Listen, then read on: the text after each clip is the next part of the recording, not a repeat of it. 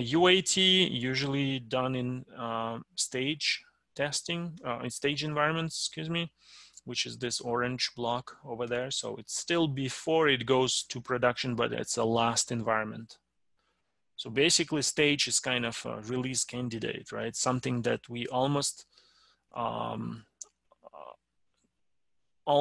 kind of, so the one that we're gonna push, we kind of assume it's good enough to be really, to become a production, but it's still not production. So there is still a chance for us to find an issue and don't go to production with this build. And sometimes we need to fix the stage build.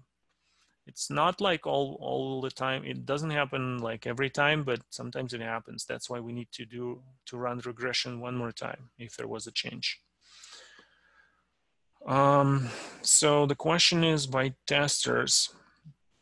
So user acceptance testing is usually done by product owner. So basically, or by your customer, if it's internal customer. If it's external customer, then there's usually no user acceptance testing done by the actual, but there are some other options. Don't want to go too deep on that, but it's usually product owner or internal teams like marketing. Before go to production, they would check. We will give them a link and say like, hey guys, is it what you wanted? But it's not released yet still, right? So they can really say like, oh, it's actually, we thought it will be, it will look differently. It will be like round shaped, but we forgot to tell you. So we will be okay. It's not too late to change it, right?